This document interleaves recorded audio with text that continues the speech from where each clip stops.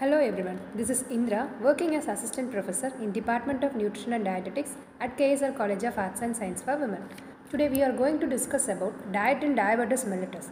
Diabetes mellitus, it is commonly used in the term as sugar. It is not a disease, it is a disorder.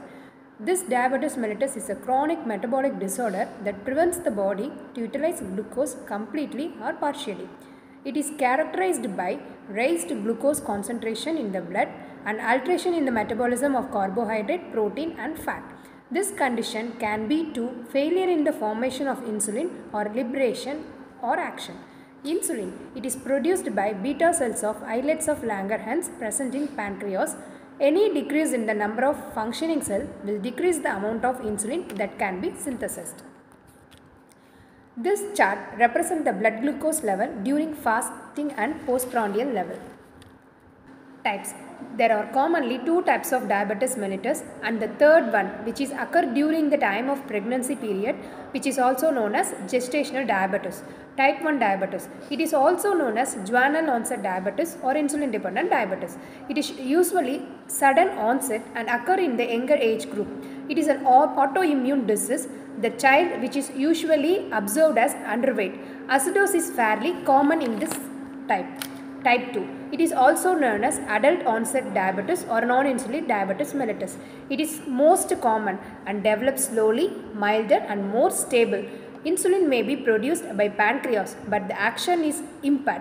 It's formed mainly in adult and the person is usually overweight. Acidosis is infrequent.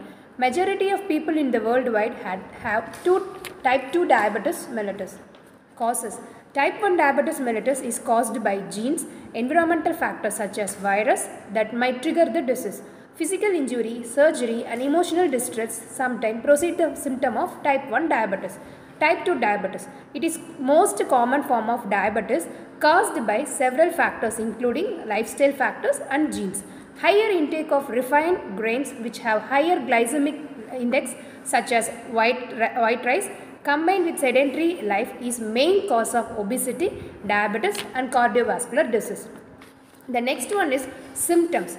Symptoms like hyperglycemia, glycosuria, fluid and electrolyte imbalance, acidosis, polyuria and nocturia, polydipsia, polyphagia, dehydration, fatigue and weight loss, increased excretion of potassium, magnesium and phosphorus found in the blood. Complications. There are two major complications: microvascular complication, macrovascular complication.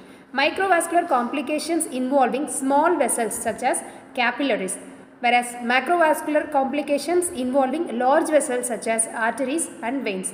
The three main complications found in microvascular disease are retinopathy, which is damage to the eye, nephropathy, which is a damage to kidney, neuropathy, which is a damage to nerve disease.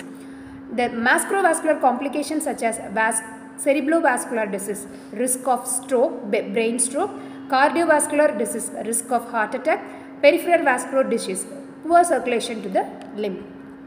The next one is dietary management. Low energy, low carbohydrate, moderate protein, low fat and moderate sodium and high fiber diet is recommended for the patient suffering from diabetes mellitus. The calories required for an adult, the calories required per day is 1600 kilocalories and carbohydrate about 250 gram per day and protein about 40 to 45 gram per day. Dietary guidance. Here the list of foods to be included, permitted and eaten in moderate level for the patient suffering from diabetes. Thank you.